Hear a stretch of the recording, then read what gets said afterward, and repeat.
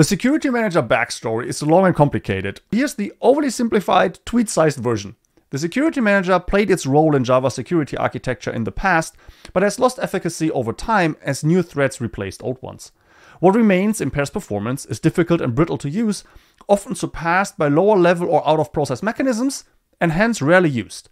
And while it does little to improve the ecosystem's overall security, it has a noticeable maintenance cost for the OpenJDK community, particularly for those responsible for security. So it was deprecated for removal in Java 17.